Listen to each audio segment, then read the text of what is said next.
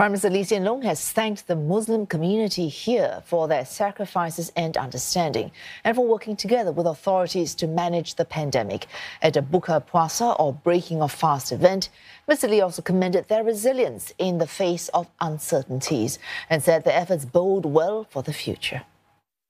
This year's Ramadan feels special because for the first time since the pandemic started, we are able to resume some normalcy. The last 2 years have been a very challenging and difficult time for everyone.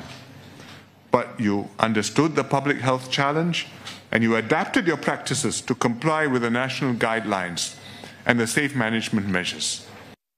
Mr. Lee also expressed his appreciation to Singapore's faith leaders for deepening harmony and trust among different communities here.